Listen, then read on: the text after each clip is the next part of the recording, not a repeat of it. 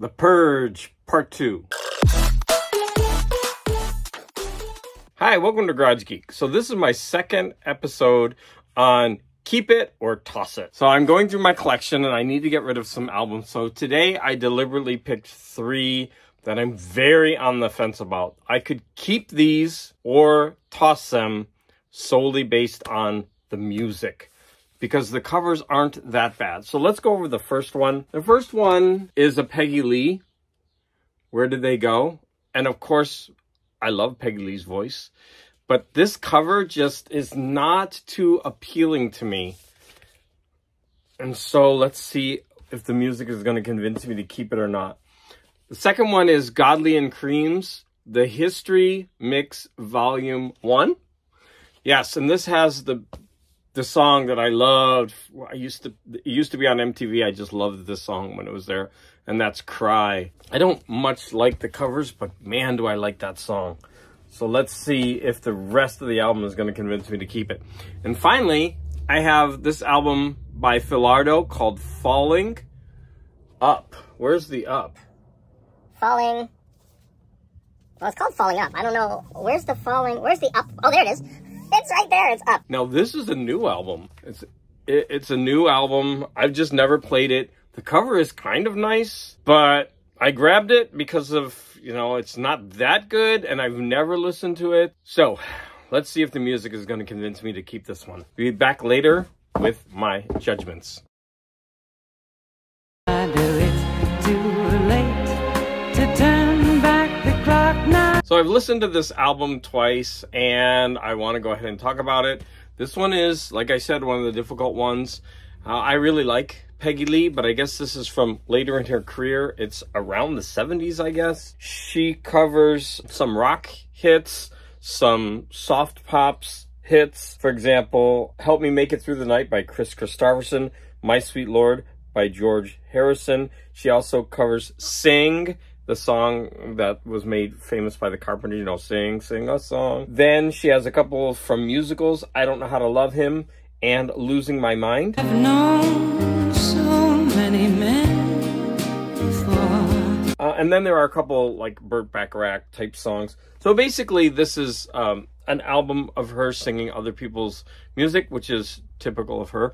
But she sounds tired on this album. For example, I Don't Know How to Love Him. So I'm a big Jesus Christ Superstar fan. Like, I like that music a lot. And I think Yvonne Elliman really nailed it. But her version just, it doesn't compare. And she's kind of like, it's kind of like talking. Like, I know this is probably bad to say, but I feel like I could sing better than she is on this album. Like, honestly. And I don't have a great voice. Don't worry that it's not good enough for anyone else to hear. Sing. I was actually kind of singing along, and I know we can't really judge that, but I was like matching her. Like, she was just kind of like talk singing. And I don't know if it was because it was later in her career or what, but this album just is not very good. Now, there was a song on here, I Was Born in Love with You. Now, it's LeGrand Bergman, so that must be from a song or a musical that I don't know. And since I didn't know it, I actually liked it the most. I guess I was comparing what she was singing to other people's versions, but that's the risk you take when you're doing other people's materials. Like, you're supposed to actually do them better than the people that you're covering, or at least bring something new to them. When did they slip away? Now, here's the problem. I don't want to keep this. It's a $2 to $3 album, maybe $5 at the most on Discogs, but there is no CD version of it. There is a CD version that's a twofer, but it's out of print. I think the other album is I Want to Make It With You. You'll see a picture of it on the screen. And it's not available on Amazon, even from second market sellers, and there's only one on eBay. And I'm laughing because it's $56.75 in American dollars. And there's this little sign that says, great price. I mean, come on, seriously? $60 for a CD? I don't think so. That's ridiculous. It's a twofer. Now, but the thing is that it's readily available on Spotify. But, you know, who can trust, you know, digital media? You don't know if that's always going to be around. Now, we take it for granted that it is, But that doesn't mean it always will be. There's things taken off Spotify all the time. So I don't know what to do with this one. I didn't enjoy it that much, but it's not available on CD. I do like Peggy Lee. I don't know, it's a hard one. I think I might set aside some recordings that aren't available on CD and put them separately, and then I'm just gonna have to think it through. I don't know. I just might like revisit them in a year or so and say, oh no, well, you're just taking up too much space. What do you think about this? Should I keep it because it's not available on CD? I don't know. That's a conundrum for me. But based on the music alone and the cover alone, I would not keep this album.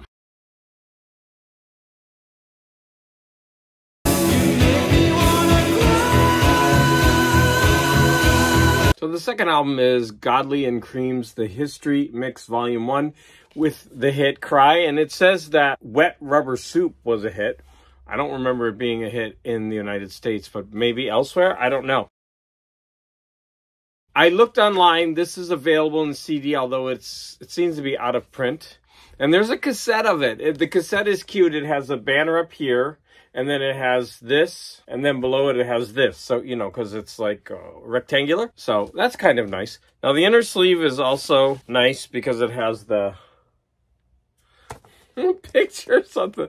I actually should keep it just for these, just for those sleeves. I'm thinking about it. Those sleeves are kind of cool.